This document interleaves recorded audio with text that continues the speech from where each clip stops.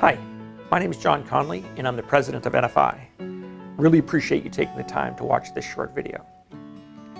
Estate planning is not an easy topic, but it's an important one. Seafood has been a great industry for all of us. It has literally put food on our families' tables, it has helped us create jobs for others, and it provided us the chance to improve millions of lives through healthier diets. For Margaret and me, it shaped the lives of our children. All of us want to ensure that the work that we have accomplished collectively in the seafood community is sustainable, in the best in all senses of that word. We want to make sure that the seafood industry is as vibrant in 2069 as it is in 2019. One way to ensure our industry has the data and supports the science upon which we make our business decisions is to support SIRF, the Seafood Industry Research Fund. SIRF is our industry's effort to ensure we have the science needed to communicate with policymakers, the media, and the public.